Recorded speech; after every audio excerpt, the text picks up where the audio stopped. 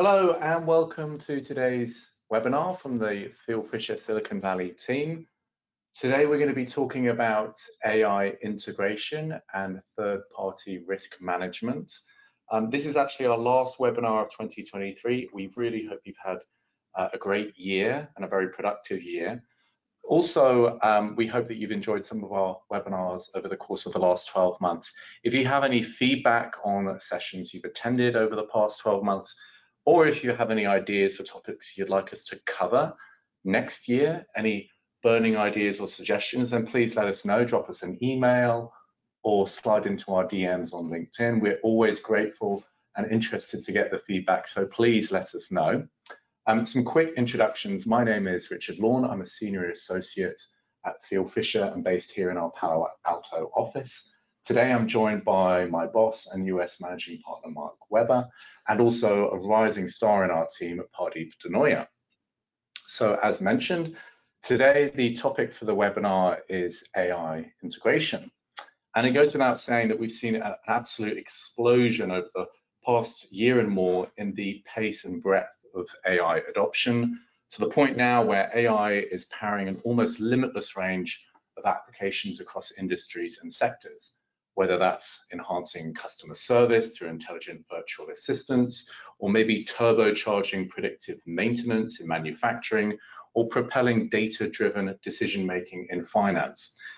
And this trend is only set to continue over the next year. And in fact, just in their view, NVIDIA predicts that 2024, the theme will all be about creating partnerships and collaborations around AI, including with cloud service providers, data storage and analytics companies, and other partners who have the know-how to handle, fine-tune, and deploy AI effectively. But of course, adopting new technology and AI also means taking on new risks, whether that's organizational risks, commercial risks, legal risks, or reputational risks. So a crucial part of any AI strategy is going to be managing and dealing with third-party risks. So what we'll be thinking about today is how do you approach third-party risk management in the context of AI? What processes, policies, and measures have you got in place to help identify, assess, and manage those risks? And here, we're not just talking about data. We're thinking about the broader range of issues and risks, challenges that any organization needs to consider when you are adopting and integrating AI. And one key point, and perhaps the main takeaway we'll hopefully leave you with, is that AI may be novel, it may be complex and involve unique risks and challenges. But ultimately, when we're thinking about third-party AI, we're also talking about supply chain issues. So really, some of this boils down to how you approach vendor and third-party tool procurement and what policies and processes you have in place from a supply chain perspective. Separately, we'd also be remiss not to mention the big announcement from last week that the EU has finally agreed the provisional text of the AI Act. That certainly got a lot of coverage in the news and on LinkedIn. And you may be wondering what impact that regulation is going to have when it comes into force in a couple of years' time. Well, as product safety legislation, a major focus of the Act is around risk management. And for technology applications that actually fall within scope of that law, and principally that's going to be the limited number of high-risk applications, this is going to involve specific risk management requirements for providers and harmonized standards for AI risk management. So what we're going to be talking about today isn't specifically geared to the AI Act, but it really does follow that principle and laying the foundation for addressing risk management. So with that said, I'm now going to hand over Mark, who's going to explain a little bit more about what we mean when we're talking about AI integration. Thank you, Richard. This slide on licensing, integrating, or building AI really goes to the heart of why we're running this webinar. We see a lot of confusion when we're talking to some clients. And in part, that's because there's an enormous amount of market commentary, as Richard has just been showing us, all around AI use and AI projects and what AI can deliver. However, although AI is sexy and topical, ultimately, it is just software. And when we use the word AI, it's also relatively meaningless, because it's talking about a type of software and a type of software procurement. And on the basis not all AI is the same, therefore not all AI projects are the same. And as Richard was beginning to intimate, we really see a number of different projects, but then also some different approaches depending on those projects. And this slide really represents the three core types of project we're seeing. And as the AI market continues to evolve, we've done a lot of the build, the train, and the put onto the market work for our clients out here in Silicon Valley. It's not just the last 12 months, it's been a number of years where clients have been either working on machine learning or analytics or training models. Those models are starting to proliferate and they're starting to be used. And when they proliferate and when they're used, the first model we see here on the left is a simple licensing model, or it could be an outright buy, but that's relatively rare in that most vendors are putting something on the market, issuing a license. But essentially, in a licensing model, a third party has built that AI. They've decided how to go and build it. They make available that AI under license. That license is essentially a permission, and the user wants to make use of that AI within its own business. So a simple license and use model in the first instance. And we'll talk to that, because what is a license? Well, you're buying something. What is buying? That is a simple supply chain issue, or sometimes not the simple supply chain issue. Then in the middle here, we've got the concept of integration, the theme of a lot of this session. A third party has developed an AI model and gone and trained it.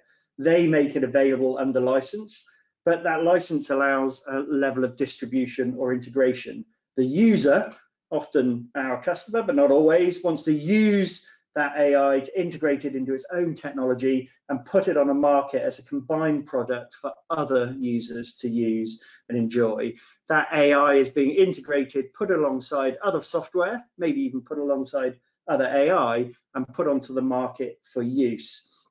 And then you've got the build. The client is developing its own AI model, whether for internal use or for sale or licensing on one of the prior two models. And we're not really here to talk about build today. We run our webinars on build. We're here to focus on the licensing and the integration. And with that licensing and integration, that could be off the shelf, i.e. you use the AI as it is and the model without any further development. Or it could be extended platform, in that you're taking a model and then training and building on an existing model with your own data, your own data sets, and essentially developing a hybrid of that AI. Now, in both the license and the integration projects, you're not responsible for that underlying model or the original training. You need to consider the AI project in quite a different way and with a different perspective, and often with a different perspective to a lot of the commentary we're seeing out there on the internet and out there in webinars, because so many people are assuming that you're building and developing and responsible for the underlying AI model. But that simply isn't the case in many instances, and it won't be the case in many instances going forward. So if you aren't responsible for building that model, you don't know what data was trained and what's put into the underlying development and how it was tested. You haven't been able to test for bias or discrimination or work out how well the AI model performs.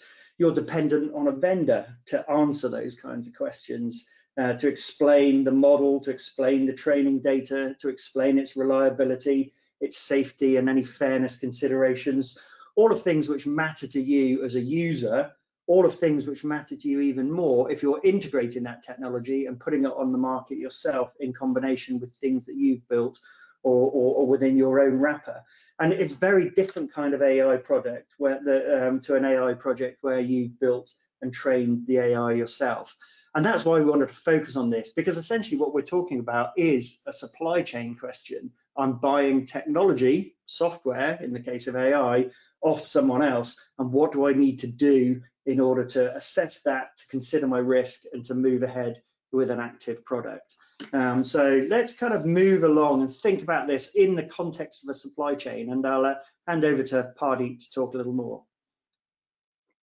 Actually, yes, this one's mine. So before we talk more about what those issues involve and some of the key things you'll need to think about, we're just going to provide an example of what an AI supply chain might look like. And actually, the Centre for European Policy Studies has identified 7 basic configurations making up AI supply chains. They may contain 1, 2, 3 or more developers and suppliers, and there's a range of different orders of complexity. And naturally, across those 7 basic configurations, there may be an infinite variety of other variations. However, we're just going to stick with one example for now and look at one slice of what an AI supply chain involves. So this is an example from the healthcare industry, which is one of the biggest adopters of AI technology. Here we have at the heart of the supply chain, which is the patient, and they are needing medical diagnosis, and they are therefore going to the hospital for diagnosis and treatment. Now, the hospital, they're the user or the customer of technology to help provide that patient care. So perhaps they are looking at using an AI-powered diagnostics tool, which is provided by a medtech developer. And that tool potentially performs different tasks, including analyzing medical imaging, perhaps to detect early signs of a disease like cancer. So that technology may integrate a number of different features, including scanning and analytics tools, but perhaps it also includes a voice-enabled interface for the medical practitioner. So further upstream, the medtech developer also relies on the services of another third-party voice recognition developer, and they provide an essential component of the technology that complements the diagnostic tool, an NLP processing that captures and converts the doctor's verbal assessments, instructions, and commands into text. So here we really have a technology that is the fusion of different visual and textual technologies that are going to help enrich diagnostic tool and help provide a comprehensive diagnostics for the hospital, and ultimately a tool to help care for the patient. So within this supply chain, first of all, we're thinking about the hospital as the customer and user of technology, and it's going to have in place a contract with its provider, the medtech developer. Further upstream in the chain, equally, we have a contract in place between the medtech developer and its own provider, here the NLP or voice recognition developer. So we have a number of different agreements in place, but also across this supply chain, we also are thinking about the data flows. So at the point of data collection, we have the patient, and that input data is going to flow upstream to the hospital, onwards to the medtech developer, and then ultimately to the voice recognition developer. And similarly, the output of some of these tools and processes is going to flow in the other direction downstream. So the output of the voice recognition developer is going to flow downstream back to the hospital. So what's important about this is to consider, in its role as the customer or the user, the hospital has to evaluate particular risks of the technology and the use case. Ultimately, it may not have been involved in actually developing, designing that tool. It may not have had any control over how the technology was developed, but it is ultimately the user of that tool, and it has a responsibility to the patient and other stakeholders involved. So from the hospital's perspective, it's going to be needing to think about its procurement processes, and that involves considering where it's situated within that supply chain and who's sitting further upstream. So that's just one example, and obviously in the real world, there's going to be many more varieties and more layers of complexity involved. I'll now hand over to Pardeep, who's going to kick us off with some of the key questions you're going to need to think about in any AI supply chain. Cool, thanks, Richard. So there are some key questions that you will need to consider when thinking about integrating AI within your organization. The first one is, where do you sit within the supply chain? Are you the end user? Are you the customer of the AI tool? Or do you sit further upstream within the supply chain and are in fact incorporating a third-party AI technology within your own products and services that will be used by others? it's really important to understand who else is also involved within the supply chain. For example, it might be a case where the AI solution provider has developed the model, or the AI solution is using a third-party model, and there are other third parties that you will need to consider within that supply chain. So you might be involved in a simple supply chain, or you might be involved in a more complex supply chain where there are multiple providers, and you're trying to figure out who ultimately will be accountable for evaluating and mitigating those different risks. The second question is, what are the potential risks for your organization and others? You will need to identify and understand what the particular risks are for a certain use case. For example, are there IP and copyright infringement risks? Is there any risks about the accuracy of AI outputs? Are your employees concerned about AI potentially replacing some of their work tasks? Are there concerns about lack of transparency, security, or how and why the AI system came to certain decisions? Some other risks might be whether users are clearly informed that they are actually integrating and interacting with an AI system. For example, an AI chatbot or a recommendation tool where these particular tools might seem to be human-like. Another question to consider is, what level of control and assurances do you have? So a key issue to consider is, what level of control do you have around the development of the AI and around its use, and what assurances are you able to obtain from third-party developers? For example, consider, what control do you have over the training of the model? Do you know what training data was used? Do you know if this was an off-the-shelf third-party model, or was it a fine-tuned model? So it might seem that AI integration is a bit like buying something, but you're actually getting a bit limited assurances in response. For example, in the medical supply chain example that Rich provided earlier, the hospital is responsible for the life of the patient, but you will need to consider, can the hospital provide assurances from the medtech provider about the accuracy of any results? You will need to essentially obtain contractual assurances from AI developers as to the capabilities and performance of the AI technology. Another key question to consider is, who actually contributes to AI risk management within your organization? It is best to consider who in the organization will be involved in risk management, and there might be different stakeholders, such as within your legal department, procurement, security, and potentially even within your leadership team. AI risk management is not limited to one department, and it's likely that the organization is going to require input and collaboration across different departments of the organization.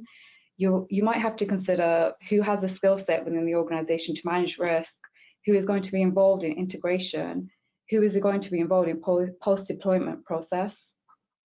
Finally, what processes will help you identify, mitigate, and manage risks? You might need to think about what internal policies, procedures, and measures you have in place to address risk management. For example, whether there's vendor procurement measures, any risk and impact assessments, any internal governance frameworks. You might want to develop an AI knowledge hub, or maybe consider preparing a library of terminology, use cases, or preparing a user guide. I'll now hand over to Mark to discuss AI integration lifecycle in more detail. Thank you, Pardeep. So that was really helpful. And Pardeep has just given a great explanation of those key questions. And in particular, one of her first questions was, where do you sit in the supply chain? Having that understanding of just one of the examples which Richard was talking through. You need to build that understanding of the structure and the risks, because if you don't understand the structure, you can't think about the risks, and if you don't understand your risks, you can't think about how to address them and deploy and use safe AI. So all AI has a product life cycle, and an awful lot of what we see online in the commentary really goes to that development life cycle, assuming that you are responsible for the building and training of their AI. But of course, in this situation, we're focusing in on licensing and integration. We're not necessarily building and training their AI. There's actually a different life cycle. And we've got an example of an integration life cycle above, but even that is a bit of a hybrid example of that integration life cycle, because we're really focusing on the legal elements that we would consider from a supply chain perspective, not necessarily the technical and safety and trust issues that you might also be considering. So thinking about the AI integration lifecycle, because we're talking about the things that you need to consider if you're integrating other AI, essentially a team would go out at the very beginning, identify a prospective AI solution. More often than not in the last year, that has been OpenAI's ChatGPT, but now we're seeing many others out there on the market and other choices. There may be a vendor NDA, confidentiality undertakings, just to start discussions with that vendor. There may be a complete AI solution due diligence, looking into that AI. What does it do? How does it perform? Some of that will be technical, some of that will be questions about integration and coding and compatibility. Some will be about capacity management and various kind of technical solutions, and some of which also need to be legal. And we'll talk about that in a couple of moments with an overview from Richard. But then, essentially, once you've done your due diligence, you need to think about the impact. What does it mean for me using that AI? So completing an AI impact assessment would be one of our recommendations. Again, because that's such an important step, we'll come on talking about that. That AI impact assessment will be allowing you to think about the use of AI, what risks are involved. Maybe they're legal risks, maybe they're risks to rights, maybe they're risks to IP or to reputation, but then also how you address and minimize and mitigate against those risks, all in a proportionate way, depending on what you're evaluating. Once you've understood those risks and you understand how you deploy and you've made a go, no go decision, you'll probably enter into a contract. In the case of integration, that's probably going to be a licensing agreement permitting you to use the model for certain purposes and integrate it and then potentially make that model available. Quite a lot to think about there. I think we would really caution against entering into that contract before you've completed certainly steps 3, 4, and 5 before it. Then, of course, record management. You want to keep an idea of what AI you're deploying, from whom, and where it comes. And as we'll come on to talk about right at the end of this session, some post-integration measures, more about what you need to think about once it's been put onto market and your ongoing responsibility. So as a lawyer, you need to be aware of this life cycle, aware of the kind of questions and organizational and supply chain issues you might ask, but also you need to be aware that it's not an ideal world. Not everyone will join this integration life cycle at step 1, and you may be parachuted in at any stage, and you might need to look back and think and recognize the issues that are appropriate to address at that stage, whether there's an ability to look back and whether time permits, and then also recognize that there could well be different stakeholders that you're working with at different stages within this integration. And each stage presents different legal issues and sometimes some significant activities. And that's why we're going to go and talk about particularly stage 3, because it's very hard to integrate if you haven't performed the level of due diligence. So Richard, over to you to think a little bit about that. Thanks, Mark. So absolutely, due diligence is a core aspect of any risk management process. And here we're not just talking about third-party vendor due diligence, we're thinking a little bit more broadly in terms of solution due diligence, in the context of the fact that an AI tool may involve multiple different vendors and stakeholders. So we're thinking here more holistically about the AI solution. This slide outlines some of the key steps to consider when you're thinking about due diligence, and let's dive in.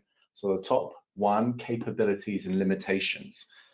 So any exercise in due diligence should begin by understanding what the AI solution actually does, what it can do, and just as importantly, what it can't do. So assessing its functionality, the technology stack, and how it actually addresses your current needs. Also understanding the boundaries of its capabilities and ensuring that in whole it aligns with your expectations and requirements. Second is all about the data, training, validation, and testing. You should scrutinize the data that has been used to develop the AI. What data is actually used to test, train, and validate the model? And what are the sources of data? Was the data proprietary, publicly available, licensed from a third party? And in fact, were you involved in contributing any of that data? For example, in terms of fine tuning. So the source and nature of training and validation data can significantly influence the performance of the AI in terms of accuracy, quality, and relevance. And therefore, you need to think about whether the data was appropriate, whether it was representative. And these types of questions may inform also how the AI will perform in real-world scenarios and applications. Also related to thinking about the provenance of the data and the development of the model, issues around potential IP issues or data protection concerns resulting from those data sets. Moving down the list, third, we're looking at testing and quality assurance, which is really linked to the second step, but thinking more broadly about what testing is actually being performed on the solution, including in controlled environments. So this is verification about the AI's performance, its stability, its accuracy, its reliability, and rigorous testing is needed to identify any potential flaws, areas of improvement, and risks before full-scale and real-world deployment.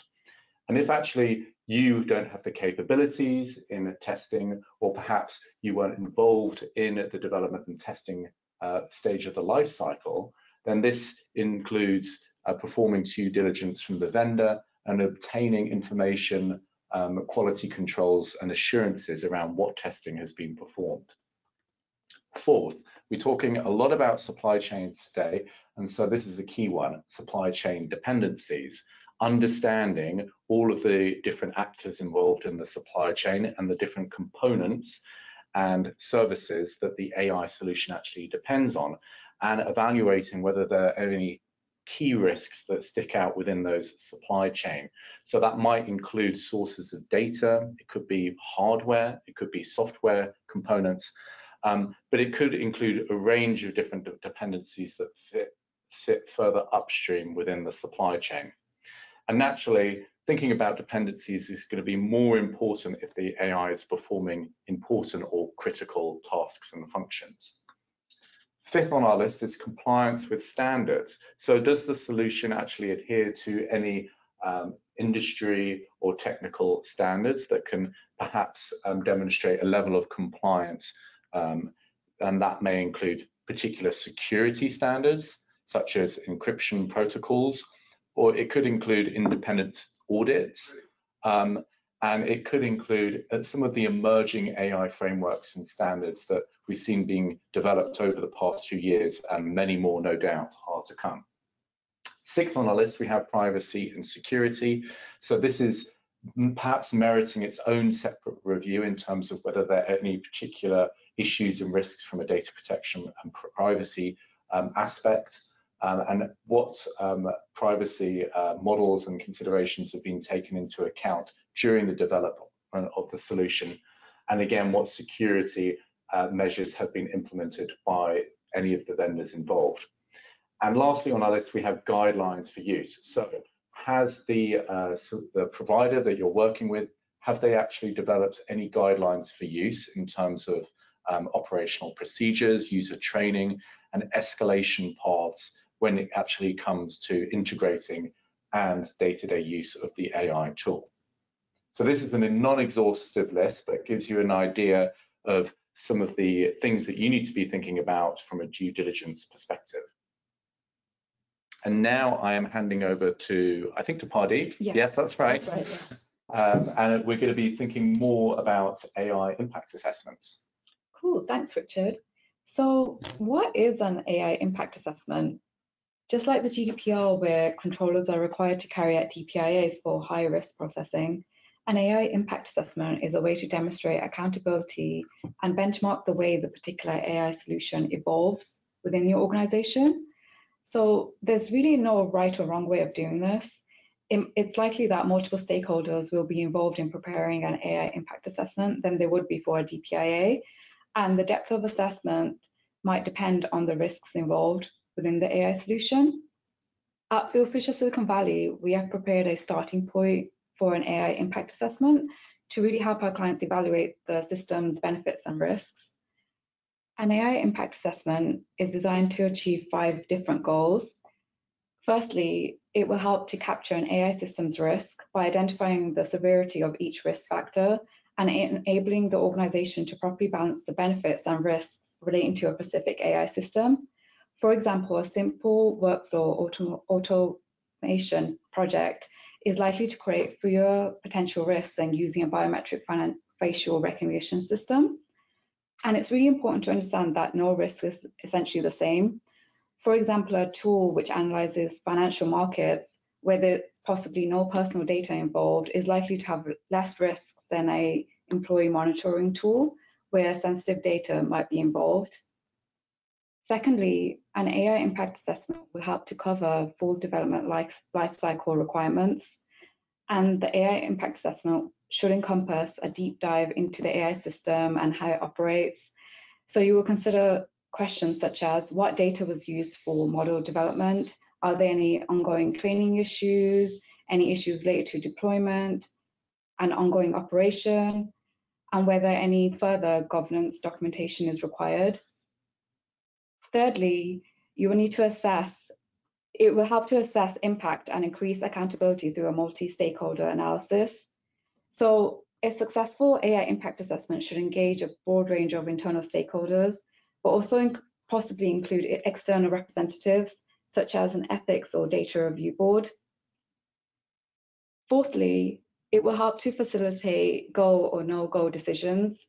So the AI impact assessment will help to set out the reasoning and conclusion behind whether the AI system is ready to be integrated, or whether it should be redesigned, or whether it should be withdrawn completely from your organization. And you might conclude that there's not necessarily a no-go for the entire AI integration project, and it might involve limiting and identifying certain guardrails and limits that you might want to place around the use of the tool. Lastly, the AI impact assessment will help to record and track certain risks, and it will help to track your organization's decisions and thought process on the AI system. And it will help to ensure that this document is reviewed and updated periodically, and it will provide an evidence and a trail of what was agreed within your organization. So overall, the AI impact assessment will help to evaluate the ethical, legal, and social implications of using AI within your organization. And it's important to note that it's not enough to just identify risks. You will also need to identify actionable mitigating steps within the AI impact assessment. I will now hand over to Mark to discuss post-integration and ongoing responsibilities next. Thank you, Pardeep. Yeah, really interesting. And I think we're finding incredible value from those AI impact assessments, because it just builds layers of thought in relation to that implementation, and eventually the final launch and putting that AI either onto the market or putting it live within an integrated product. But once it has gone live, you're going to continue to follow up on those actionable and risk mitigating steps and tasks that you've identified. We've evaluated, we've signed a contract, perhaps got commitments, perhaps then integrated, made that AI available, but the issues and responsibility don't end. And I think this is one of the big learnings from AI integration that we're seeing. And one of the things that I think many businesses just simply aren't equipped to do.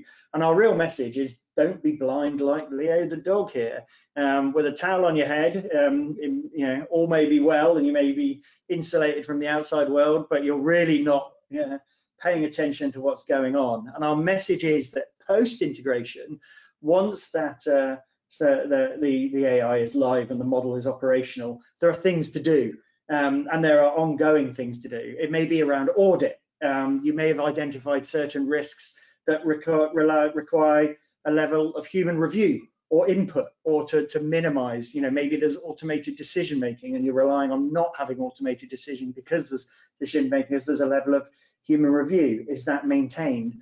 Another important and absolutely critical thing that we see time and time again is scope creep.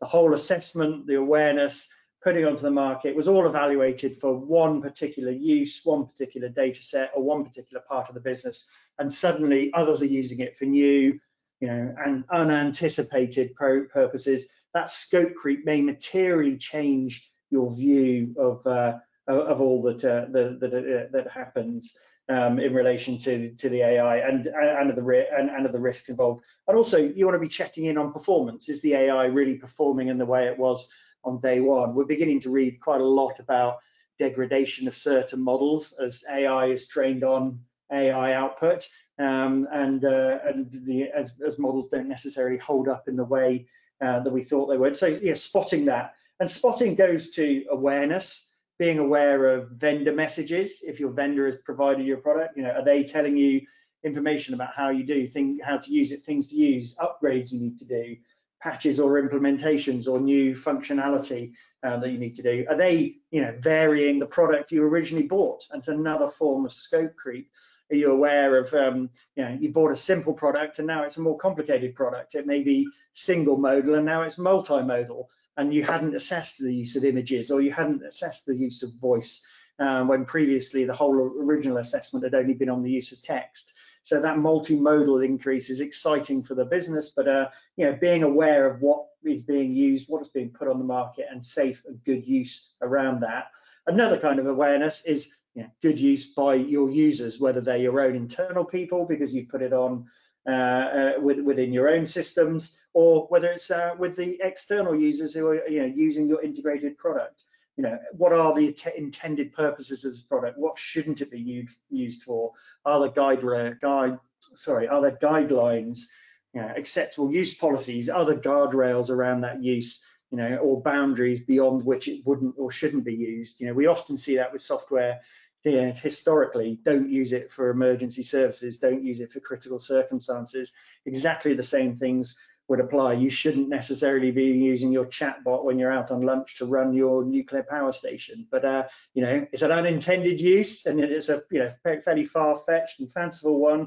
But these things can happen, and there can be implications if you're not aware of how things work. And that goes on to monitoring and monitoring of performance.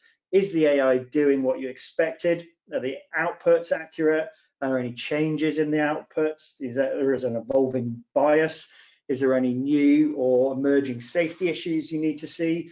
And have you thought about incident management? What if it does go wrong? Have you got a protocol to turn the thing off, to know how to turn it off, to unintegrate? What are the consequences of turning it on for those who are off, for those who are relying on it? And it could be that kind of incident management needs to be, needs to evolve and be built into your typical security incident or your data breach reporting practices. Is that something that you've even considered? And then importantly, who does this?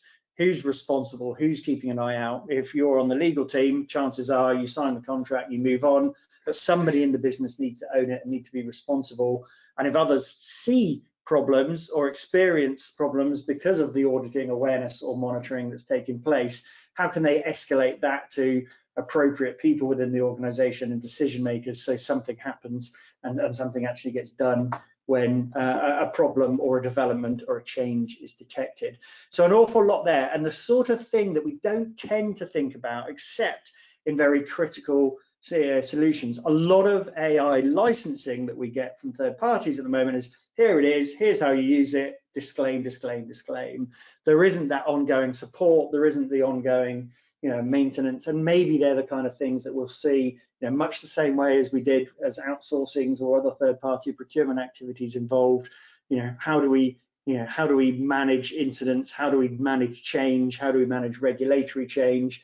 What if we don't want to use this product anymore and we can't turn it off? Do we have a exit plan? Do we have a way of rolling out? Do we have a way of clawing back our data or things that we've built within that model, or changing APIs in order to integrate and seamlessly put in something else? There's a lot of things that we need to think about as lawyers, which go beyond the traditional and go beyond the initial life cycle issues of assessing and putting that integrated product on the market in the first place. So an awful lot there, those key elements of the integrated supply chain, or the integration supply chain, we've kind of called out. The due diligence that Richard's talked about, the AI assessment that and practices that Pardeep's talked about, and then post integration. So I'll leave it to Richard to kind of come up and summarize some best practices and a few takeaways for you as we come to the end of some of this.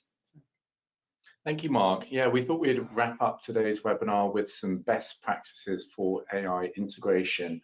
And on this slide, we've anchored this around 3 principles, which we like to call the 3 Ps of risk management: prioritization, proportionality, and preparation.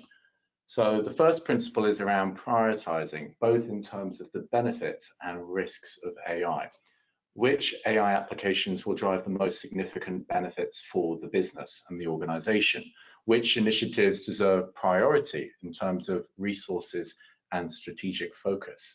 But equally, what are the biggest and most important risks in any particular use case? Not all risks weigh equally, we know that, and this may require allocating more attention and resources to the risks that matter the most. So prioritization is fundamentally important. Secondly, proportionality. This is about calibrating your approach to the level of risk presented. For example, an AI system used for automating routine document sorting poses very different types of risks and the level of risk compared to an AI that makes credit decisions or impacts whether a user has access to financial resourcing. So the latter example may require a heavier hand in terms of regulatory compliance and transparency than the former. That goes without saying. Proportionality should guide your approach to risk management and governance and oversight mechanisms to make sure that we're addressing the most important risks and managing resources and time appropriately. Lastly, preparation. So we've talked a lot today about due diligence, risk assessment, but also post-integration deployment. What is your readiness plan for integrating the AI? This is beyond, legal considerations, but also thinking about how the AI solution is actually going to be adopted and used. Does that require training for users and employees? And does it also mean making sure you're prepared for contingencies, well thought out incident response plans, protocols for dealing with AI-related decisions? Preparation is key to ensuring that you're not only ready to leverage AI's capabilities, but also to manage any risks or challenges that arise. So we think these 3 core principles serve as a blueprint for AI integration and really help you make sure that your response is well matched to the risks and that you are better positioned to help exploit the advantages of AI while managing some of the potential risks. Brilliant. Well, look, thank you very much, Richard. This is, clearly the biggest takeaway. There is no one size fits all. You can't just pick up a single risk management framework and make it work. You've got to think, and I think that prioritization, proportionality, and preparation, and recognizing what you do on this integration may be very different to what you do on the next is very key. So, look, thank you very much for attending today. We did want to point out we've got another webinar coming up, a DSA session which goes live next year on the 9th of January, look forward to 9 o'clock PT, and look forward to some of you coming up and attending that. The DSA, the EU's Digital Services Act, will be less than 2 months away at that point, or almost a month away at that point. So those of you who've not thought and those of you who've not prepared, we're just giving you a little bit of a nudge to get ready for that. But sorry again for some of you. We had a slide issue at the beginning, and I seem to have another slide issue at the moment, and I'm not sure why I'm getting that. But let's see how I can deal. But here we go. So there's my DSA. Kind of prompt. Just to remind you, we've got our Fieldfisher data protection blog. All of our videos and webinars are made available on our Silicon Valley YouTube channel, including this one. Those of you who have registered for attendance will get a link to that, as well as a copy out of the slides if you want them. And also, we've got a few more bite-sized digital podcasts addressing particular issues, usually 10-minute insights into things topical for the day. That's available on Apple Podcasts, Spotify, and Google Podcasts. different to these more detailed webinars, but also proving very interesting. And I think a number of you have said how much we appreciated that small, bite-sized and topical insight. So look out for that, if not just for your cure for insomnia or whatever else you're thinking about late at night. But we thank you very much for attending. And if you have any kind of questions or interest going forward, then please reach out. But thank you very much to Pardy and to Richard for this session, and we wish everybody well with the rest of the day wherever you are in the world. So thank you very much.